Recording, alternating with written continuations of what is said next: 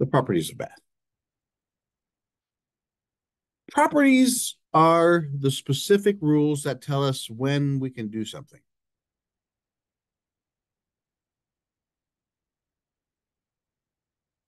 So the first one,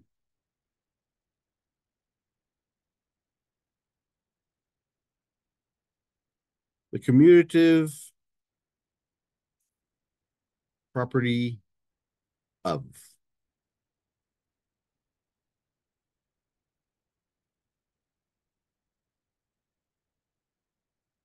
What does commutative mean? What does to commute mean?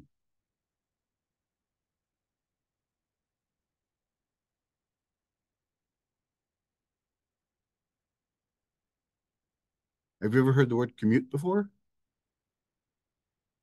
DART is a commuter system. What does it do? It moves people from point A to point B. Your car is a commuter vehicle. It drives you from point A to point B. It moves you from one place to another place. That's what commutative means, to move. So the commutative property of addition.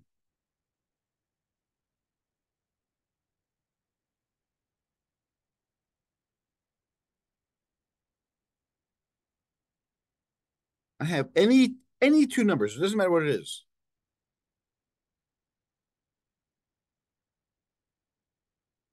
I can move them around. I get the same answer. 3 plus 4 equals 4 plus 3. The order of the numbers doesn't matter. 3 plus 4 is 7. 4 plus 3 is 7. So it doesn't matter with the order. I can move them around. The same thing goes for multiplication.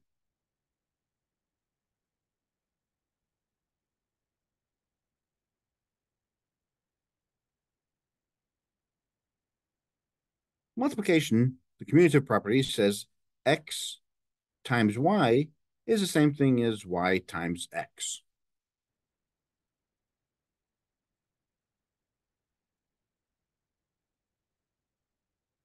Three times 4 equals the same thing as 4 times 3. They both equal 12.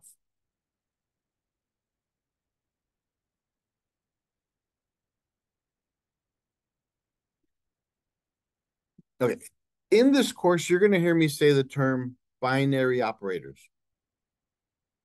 Binary operator is just another way of me saying these symbols.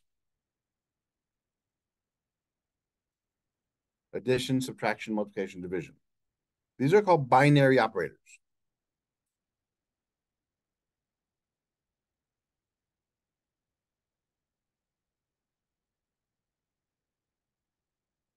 Why are they called binary operators? Because they really don't mean what they do unless there's a number in front of it and a number behind it. You need two numbers to make it mean something. The plus sign, it doesn't mean plus unless there's a number in front of it and a number behind it. The subtraction doesn't mean subtraction unless there's a number in front of it. If there's a number behind it, is it subtraction? No, it's just a negative now. And same with multiplication and division. It means nothing unless there's two numbers. Now, another thing, multiplication.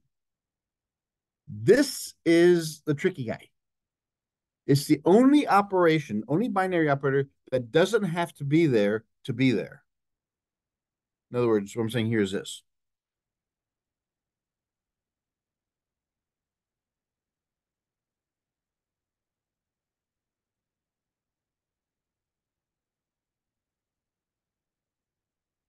All four of these represent the same thing. They all mean multiplication, x times y. There's a symbol, that's the asterisk.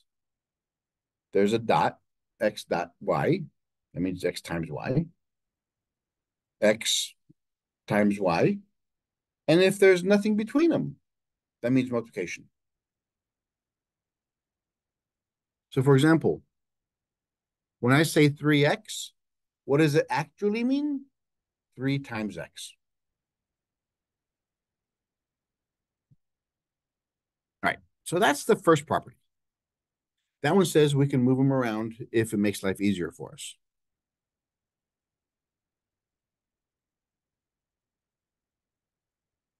The next one is the associative property of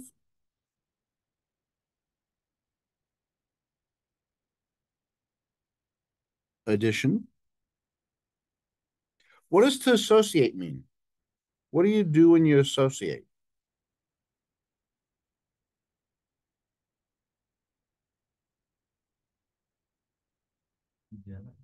Yeah, when you put things together, or people even,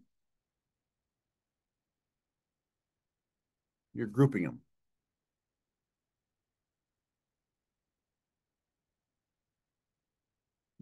The associative property is actually the grouping property. For example, if I had three numbers, x plus y plus z,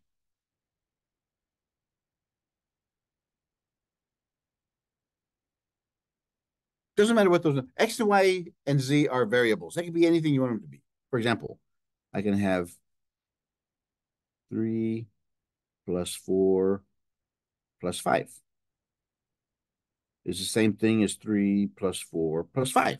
True? Yeah. But how would you do it? If I gave you this equation, how would you solve it? Left to right. You do 3 plus 4 plus 5. Yeah.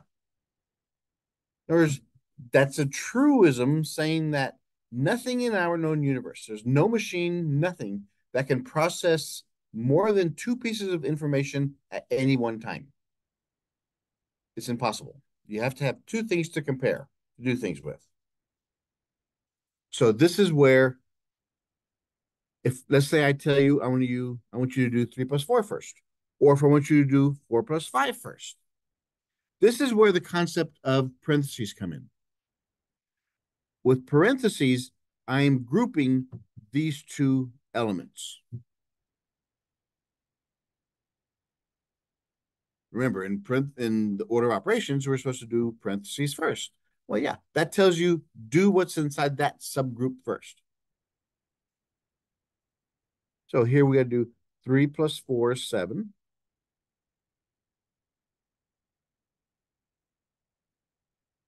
4 plus 5 is 9. 7 plus 5 is 12. 3 plus 9 is 12.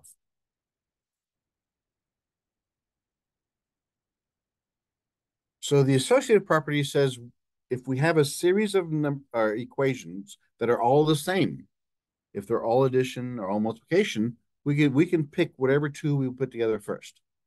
Because we know from the commutative we can move them around. So we can move them around and group them as we want.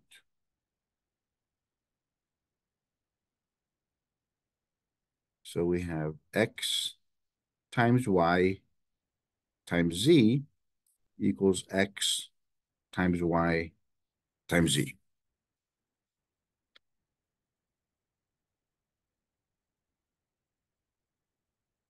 Good morning. Now, this example will demonstrate the importance, how it makes life easier for you. What if we had 3 times 4 times 5, or 3? Work these two out and tell me which side's easier to do.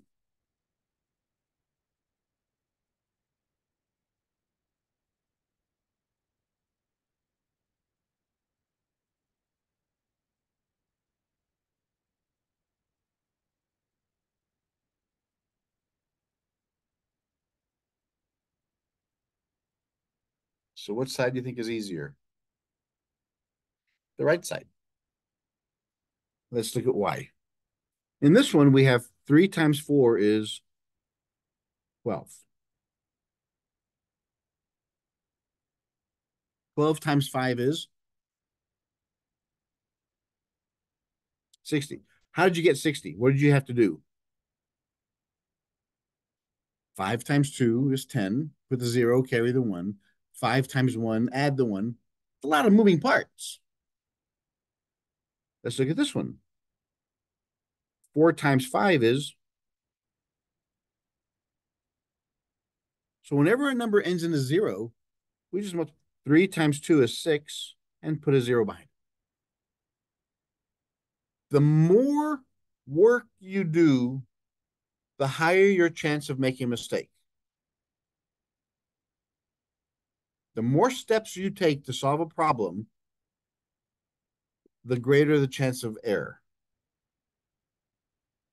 This is human nature. The more, so think about that, is the longer you take, the farther you go around the actual path, you have more things you write, the more chances you have of dropping a negative or putting a negative or misadding or miscalculating. It happens. So this a perfect example. For example, if I gave you, we had this example here when I did special operations. Anybody know what that is? You ever seen it before? In mathematics, not in English. It means n. No. What this means, it's called a factorial. What it means is whatever number is in front of it, start from that number and multiply everything down to 1. So 3 factorial is 3 times 2 times 1, which is 6. That's a fact. It's used in statistics. It's a counting technique in statistics to tell us how many ways something can be done.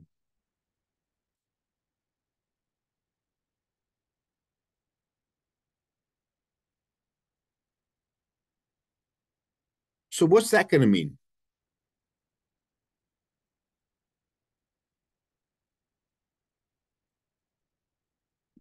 So what do I write down here? What does that mean? Yeah, 6 times 5 times 4 times 3 times 2 times 1.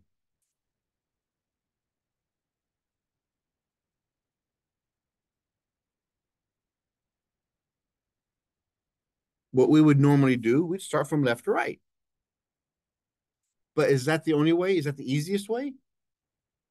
No, see, I would do 5 times 2 is 10. So I have 10 times, let's say 6 times 4 is 24. 3 times 1 is 3. You can group them wherever you want to. Why is this, I think, easier? Because what is 10 times 24? Or even, what is 24 times 3?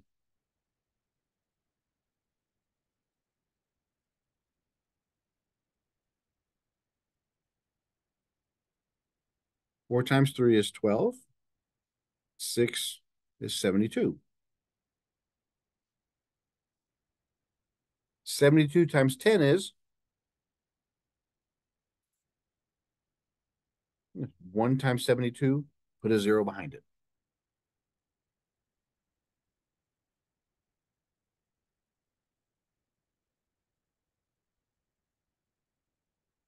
$200 times 30.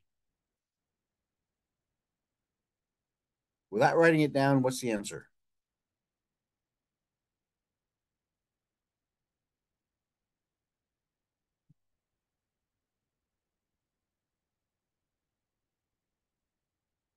Spit it out.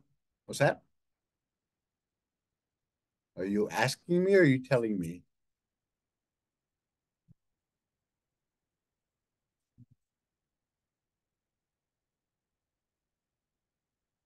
But there's no 10 there. Yeah, whenever you multiply things with zeros, like for here, just multiply the numbers. 2 times 3 is what? And we have 1, 2, 3 zeros. Yeah, it is 6,000. Whenever you multiply numbers with zeros, just multiply the numbers in front and then just put as many zeros as you have. It's just a short way of doing it. Like,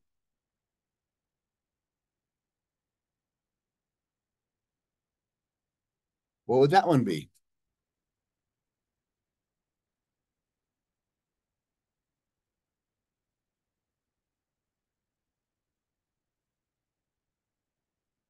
What's 25 times 2? 50. How many zeros do I put behind it now? 1, 2, 3, 4, 5. 1, 2, 3, 4, 5. So it's 5 million. Yes, whenever you have zeros at the end of numbers, it makes it much easier to work with. Okay, so that's the associative and commutative properties. That means we can group them together, we can move them around as long as the operations are the same. The third property is my favorite. It's probably one of the most important ones.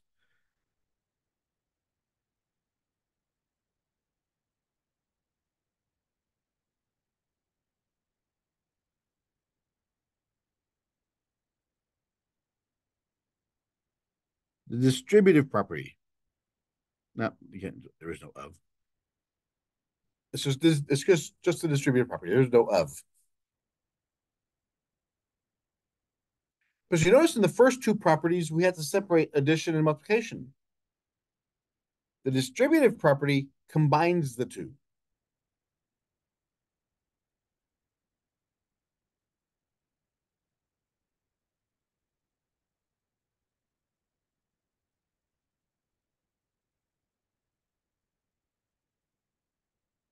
Here we have multiplication, and here we have addition. So in this property, we combine the two.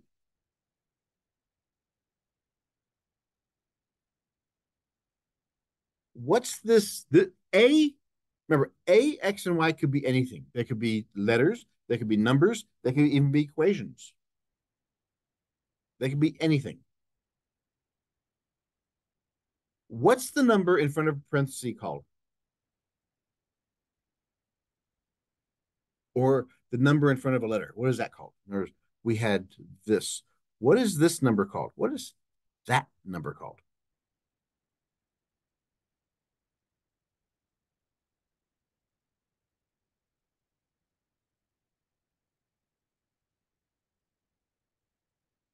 Starts with a C.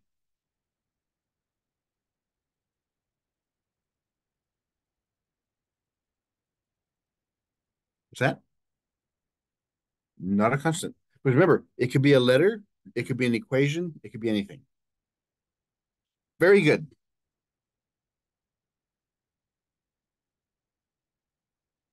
It's called a coefficient.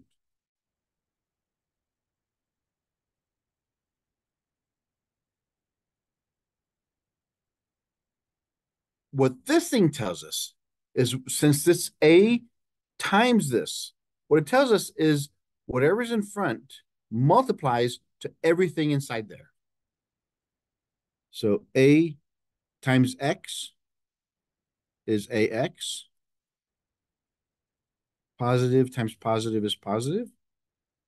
A times Y is AY. So one of the big uses of distributivity is to get rid of parentheses.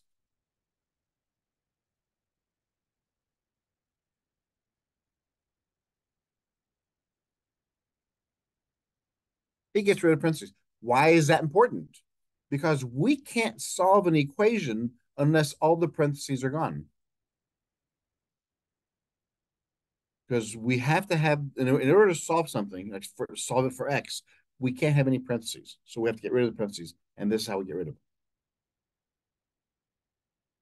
But it also has multiple purposes also. Now, I said this is one of the most powerful properties. How many of y'all took chemistry?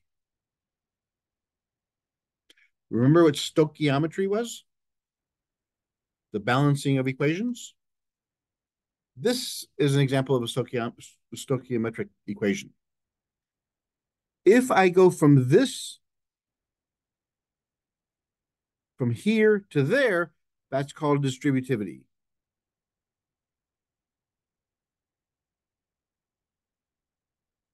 because I got rid of the parentheses. I go from here to there, it's distributivity. Now, if I go this way, it's called factoring. We're going to spend a lot of time doing factoring. Basically, what is factoring? What do both of these equations have in common? An A. So we take an A, put it out in front. Whatever's left goes inside the parentheses. So I remove the A, put it out in front. Whatever's left, x plus y, goes inside parentheses. That's how factoring works. And we're going to spend a whole chapter and a half on that. So again, it's a very powerful tool.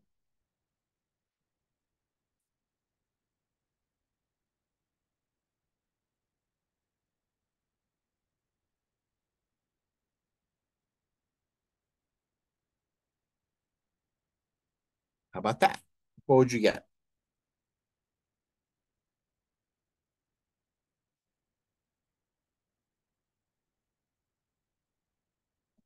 Yeah, so can we do anything inside the parentheses? No, because they're not like terms. So what is 3 times 4? 12. Well, let me write it down. So we have 3 times 4. That's the first step. Positive times positive is positive. 3 times 2x. This is the distributivity. Whatever's in front, I just put it in front of everybody inside there. And I get rid of the parentheses. 3 times 4 is 12. 3 times 2 is 6. X.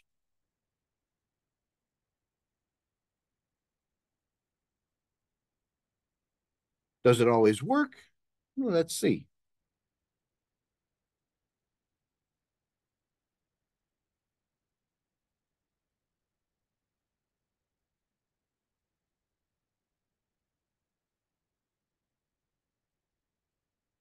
Let's look at this 2 ways.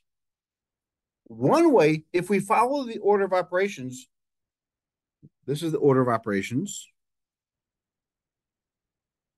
and this is distributivity. If we follow order of operations, what do we have to do first?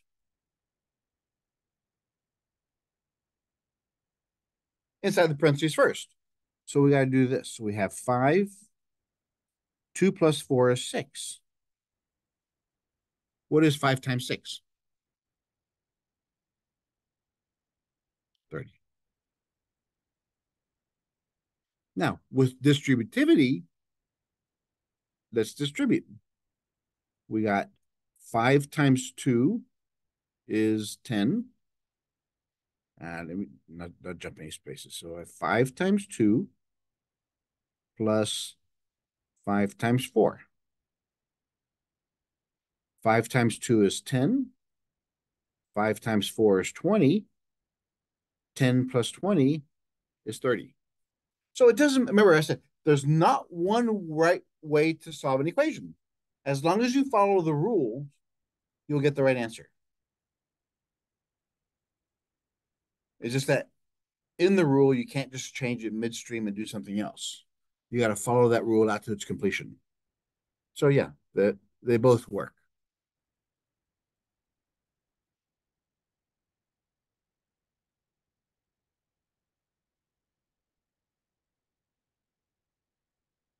The identity property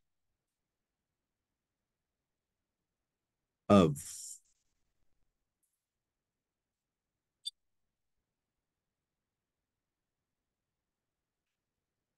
what?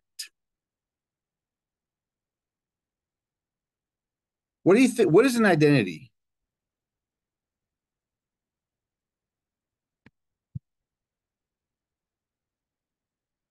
What is your identity? It's who you are, right? Same thing with numbers. So for the addition,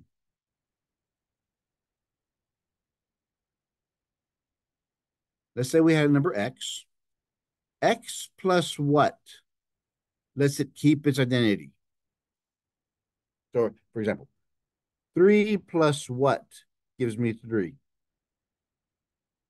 0. So 0 is the additive identity. If you add 0 to anything, you don't change it.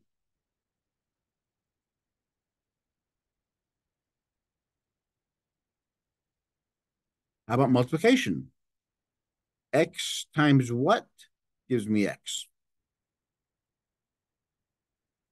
1. 3 times 1 gives me 3.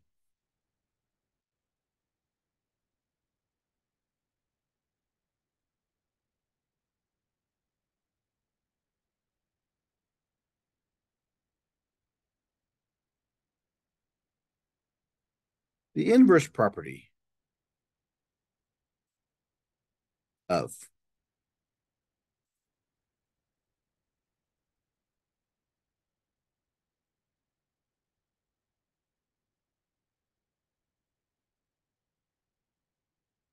So with this one is X plus what? The inverse gives me 0. What's the inverse of A? I mean, of X. Very good. Negative X. So 3 plus negative 3 gives me 0.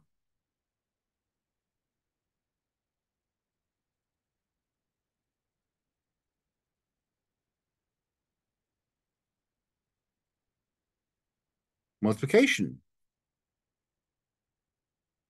What times X gives me 1?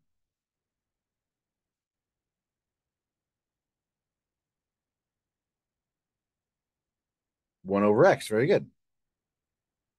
Why is it 1 over X? Because this equation is X over 1. The inverse of a multiplication is a flip of it, the reciprocal. So if I had 3/5, what would I multiply to it to make it disappear?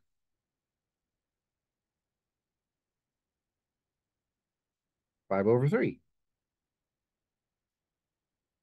So what these inverses are is to get rid of something. If we have something multiplied and we get rid of it, multiply by its reciprocal.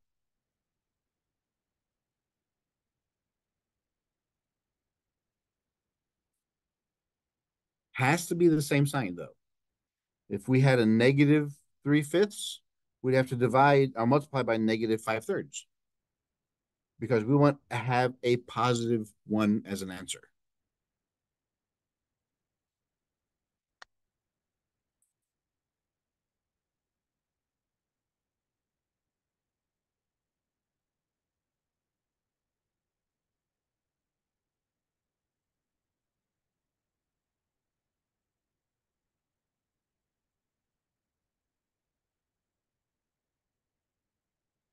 Signed numbers.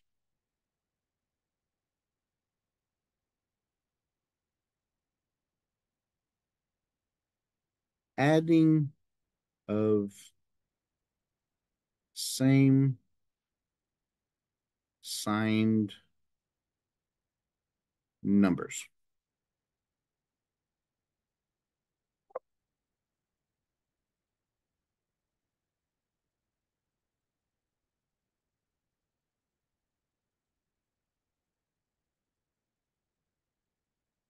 Charging.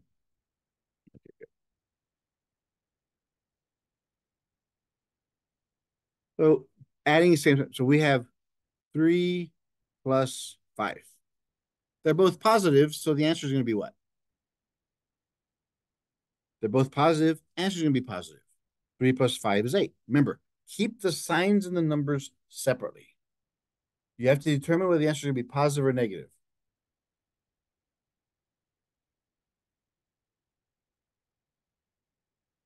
-3 minus 5. They're both negative, so the answer is negative. 5 plus 3 is 8.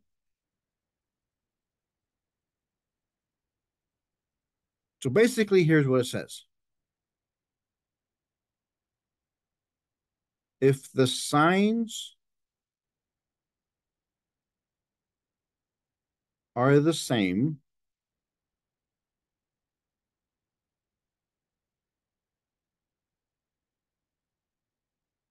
Then take the common sign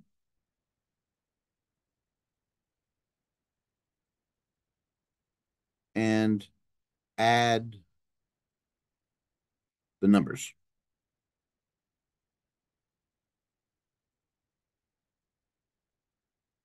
If the signs are the same, take the common sign and add the numbers.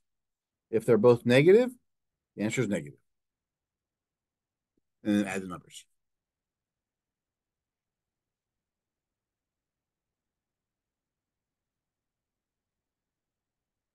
Adding different signed numbers. Adding different signed numbers. What is that called?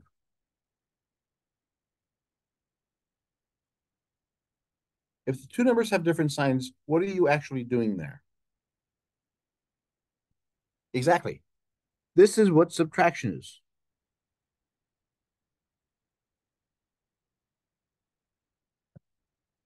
is when you're adding upside. Because remember we did all those properties? We never talked about subtraction or division. And I'll get to that in a second, why that is. So for example, 9 minus 3 is what?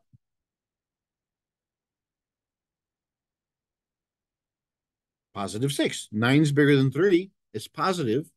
9 minus 3 is 6.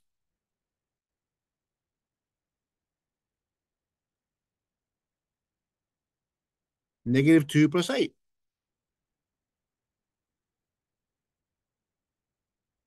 Which number is bigger? 8. 8's positive, so the answer is going to be positive. 8 minus 2 is 6.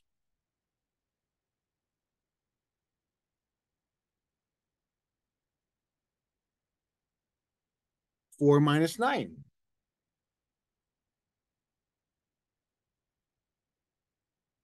Is the answer going to be positive or negative? Well, yeah, because 9 is bigger than 4, isn't it? And 9's negative, so the answer is going to be negative. 9 minus 4 is 5. Negative 5. Again, treat the signs and the numbers separately, and you won't have the mistakes of signs that often. What this rule says is this.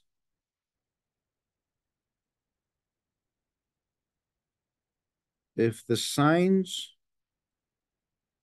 are different,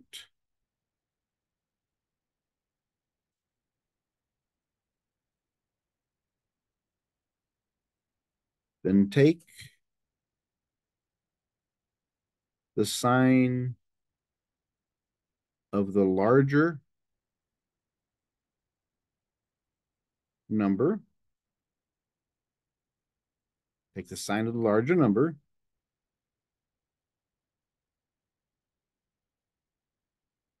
and subtract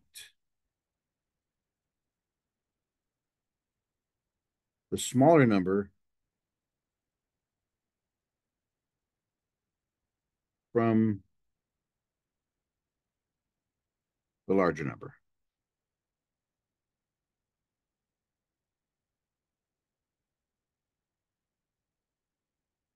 So with this, you always subtract bigger minus smaller.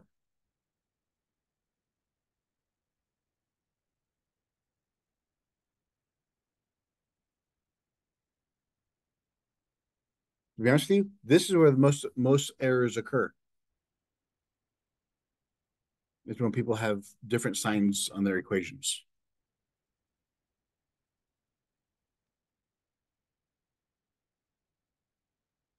So let's go back to the properties. Remember, I said in the properties, we didn't talk about subtraction or division. Why not? Because, like computer engineering, subtraction doesn't exist.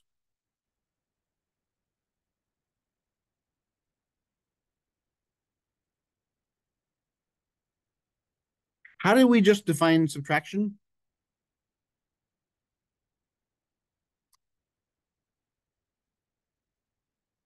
adding opposite signed numbers. That's subtraction.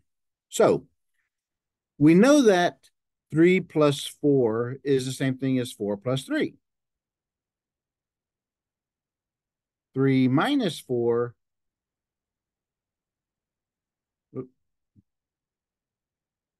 Does that work?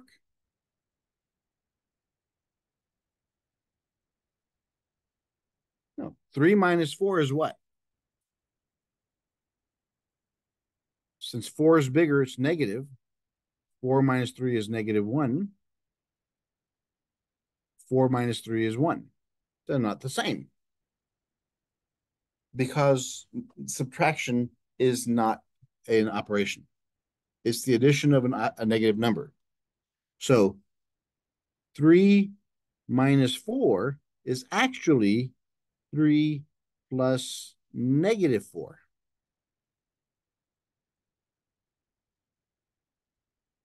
Because now, if I do this,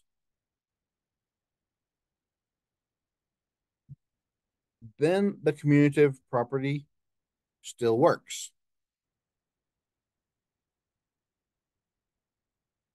Again, 4 is bigger than 3, so the answer is going to be negative.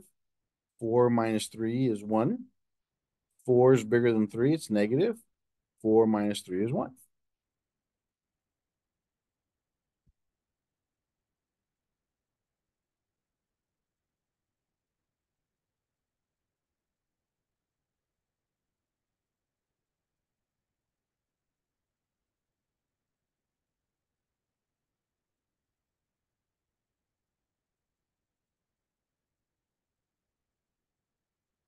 Multiplication and division of signed numbers. There's only one rule here. Can anybody guess what it is?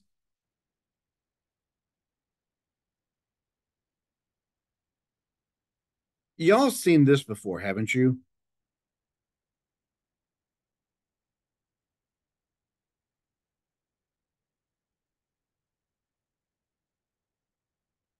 Y'all seen something like that before? If you have two numbers that are positive and you multiply them together, they become positive.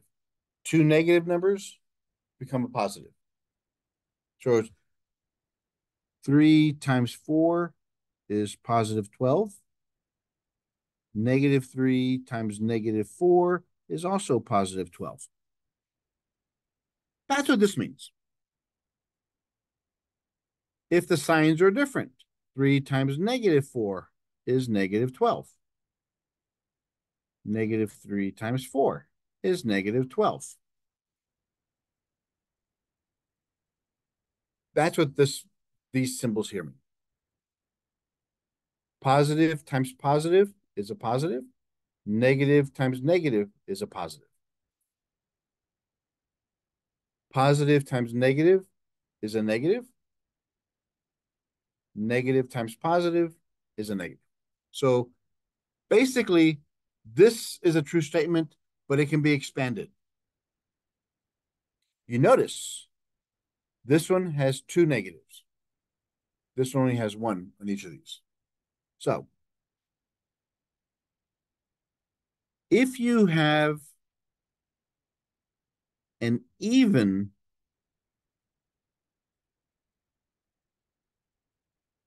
number of negatives in your equation,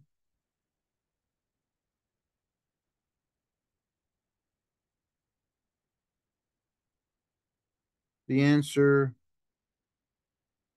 will be positive.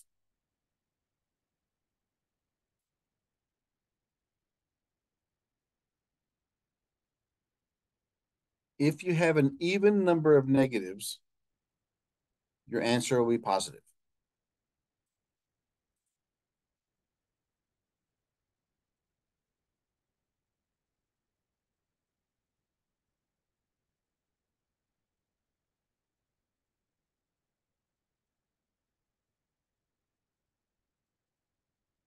They're all multiplied. So remember, multiplication division, same thing, same level. So treat the signs and the numbers separately. Is the answer going to be positive or negative? Why?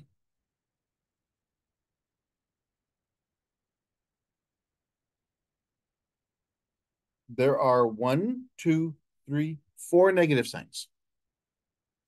You count the number of signs. If the number of negative signs on the entire equation, if it's even, the answer is going to be positive.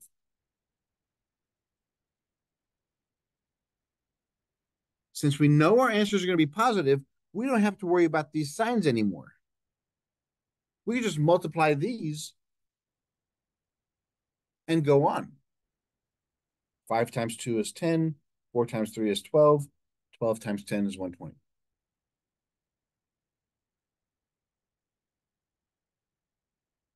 So yeah, I'm trying to get you guys away from what you were taught earlier.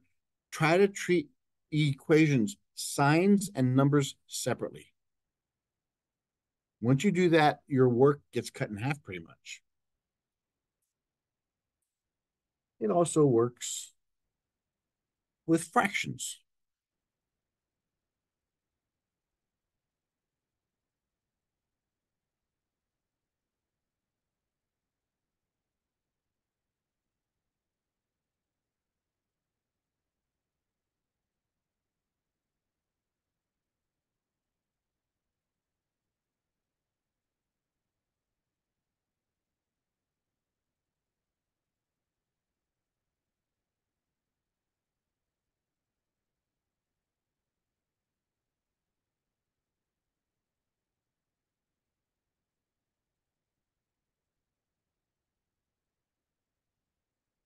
So is the answer, okay, first question, answer going to be positive or negative?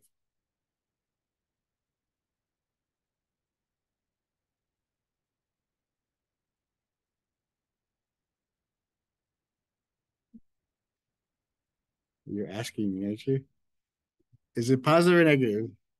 It's positive. How many negatives do we have? 4. They're even. Is 4 even? Yes. So the answer is going to be positive. Whatever the answer is, it's going to be positive. So I can get rid of these negatives now. Now I can just worry about the numbers. Now, whenever you multiply fractions, what do you do first? How many of y'all were taught to multiply first, top by top, bottom by bottom, and then simplify? How would you do them? Or then always reduce first, simplify first, make the numbers smaller before you multiply them. They're all fractions. True?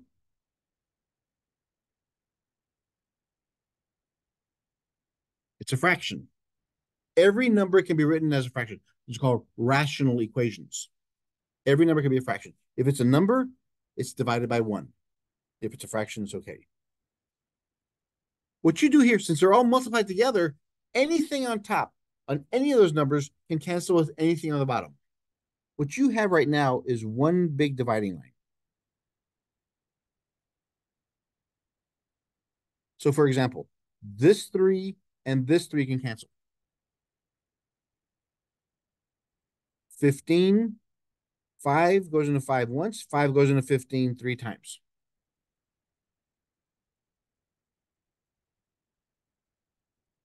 2 goes into 16 8 times. 8 goes into 8 once.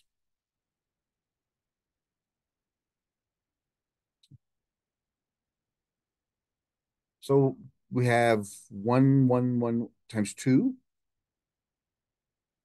9 times 1 is 9. Times 3 is 27. And that's your answer. It makes it much easier to use smaller numbers on a final answer because I know I don't have to go any further in this. If I can't simplify it here, I can't simplify it there. So your first step, whenever you have fractions and you're multiplying, always reduce first.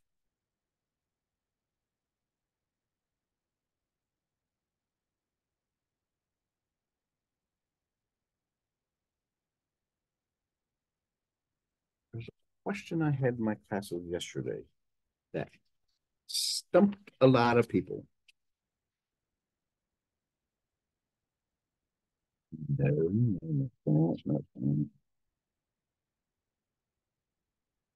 not that. Ah, there it is.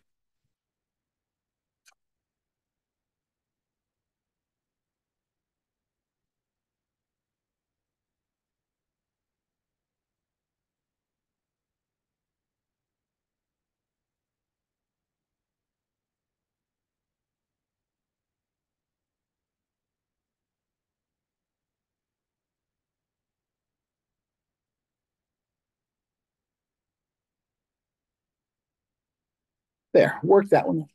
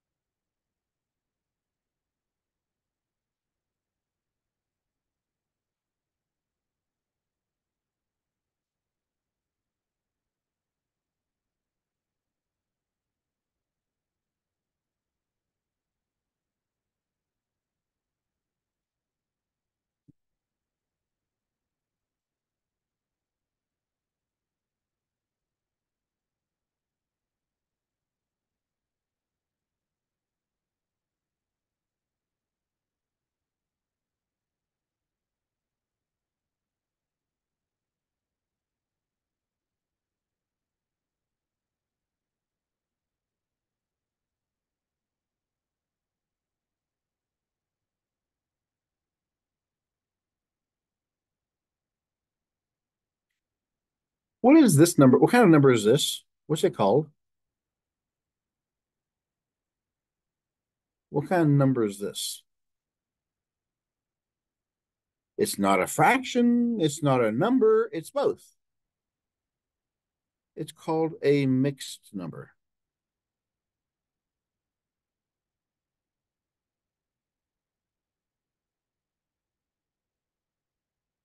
A mixed number, to to convert it, the bottom stays the same. The top, take the constant times the bottom number and add the top number. That's how you convert it, and it becomes what's called an improper fraction.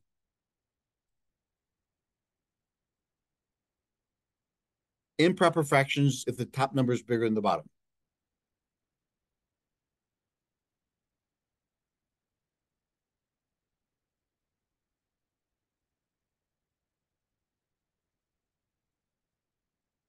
So 4 times 3 is 12, plus 1 is 13 over 3. So that's how that one becomes. Don't worry about the negative sign. It's 4 times 3 is 12, plus 1 is 13.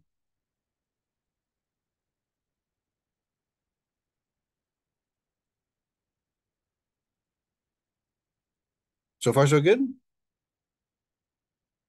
Now we have a division here. What do we do with the division of divisions?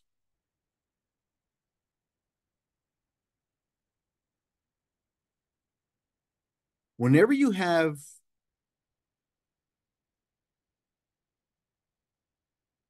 a fraction divided by another fraction, change this sign to a multiplication and flip the number behind it.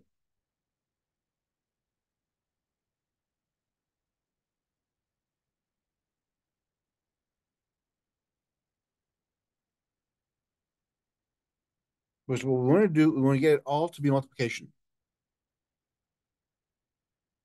And they're all multiplication. Is the answer going to be positive or negative? It's going to be positive because we have a negative sign here and a negative sign there. It's 2 of them. Can anything cancel?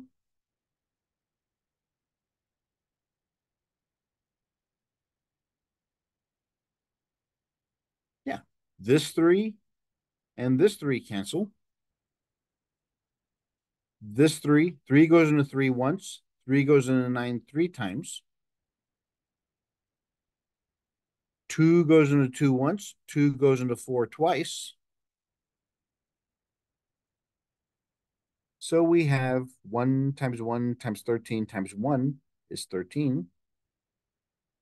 1 times 3 is 3. Times 1 is 3. Times 2 is 6.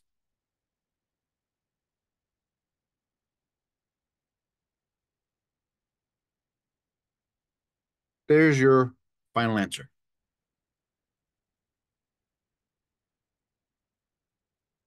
But in reality, you're never supposed to leave your answer as an improper fraction. You can never have the bigger number on top than the bottom. So, how many times does 6 go into 13? 2 times. With how many left over? 1. And there's your answer.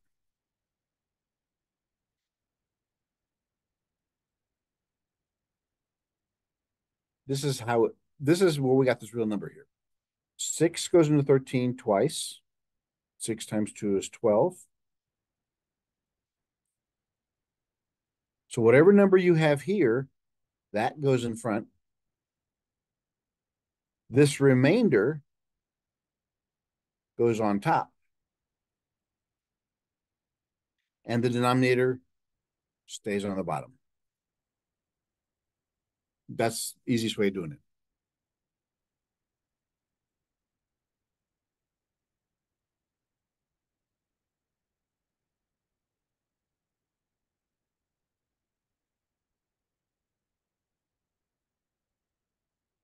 Okay, what we're gonna end it here today because that's the review of math I wanted to give him. Get everyone on the same page.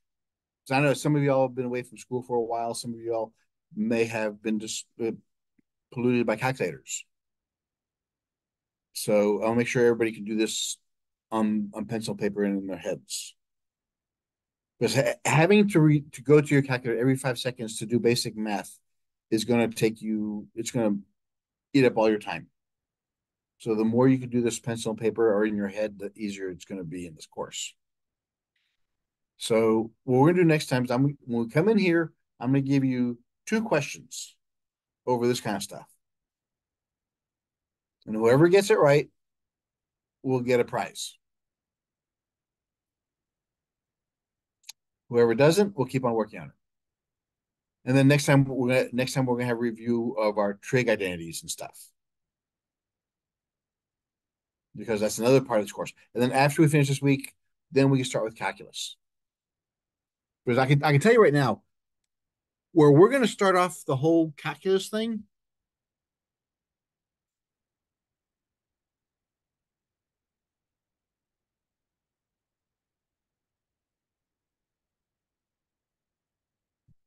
Who knows what that says in mathematics?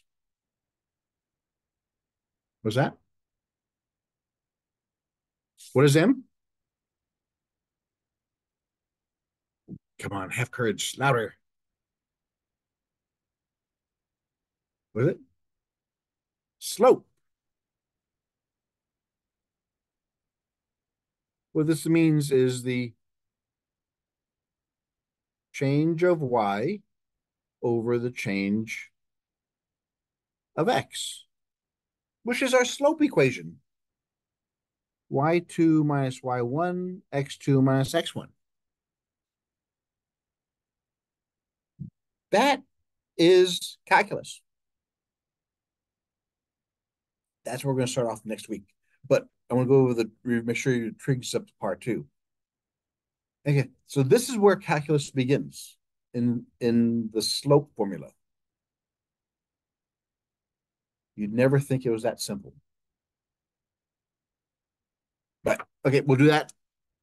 1 week from today, we'll start in the calculus, but I want to make sure all your trig rules are up.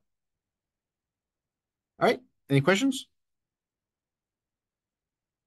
Okay, everybody. Then I will see you all on Thursday here next week. Yeah. Yeah. Because I like the size, because I know we have a lot of people doing this online or independently. So if we're going to have this small, would anybody be against moving to a room downstairs. Yeah, but coming up here just for one class or two classes is too much walking. I'm talking about closer to the door, like one room 133, 122, or something like that. It's got seats for like 16 people. So this would be perfect for us. Okay, everybody. I'll let you know one way or the other. All right. Have a great, safe day, and I'll see you Thursday. I keep on thinking it's Thursday. I'm hoping it's Thursday. Bye bye.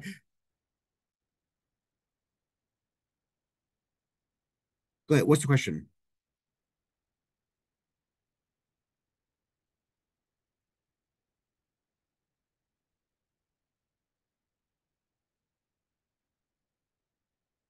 Ah, that's a very good question.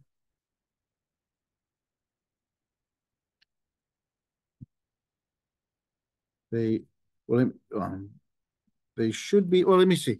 Let me get on to my.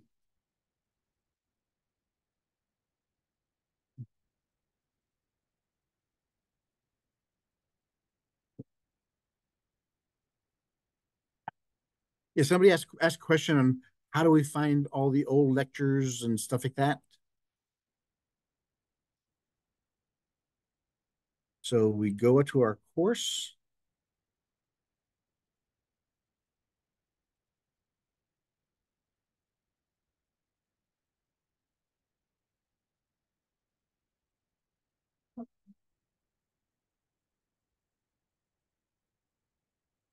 See, now you guys realize why I don't like having emails sent to me because I go through all this stuff multiple times.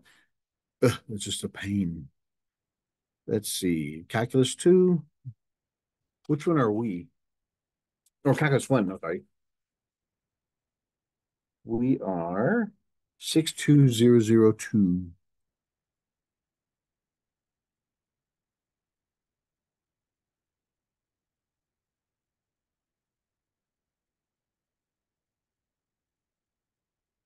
Course videos.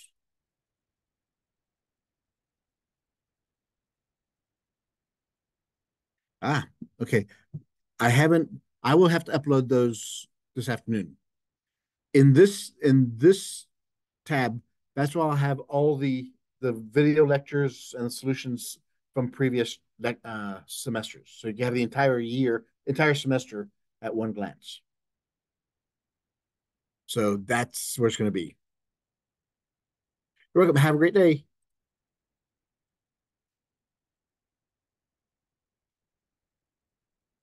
What's that? This is our second meeting. Upload. Yeah, this is our remember our first oh no third meeting because we had Tuesday, Thursday, and Tuesday. So it's, the first day was nothing but talk about the class, and so this is our first real type of lecture.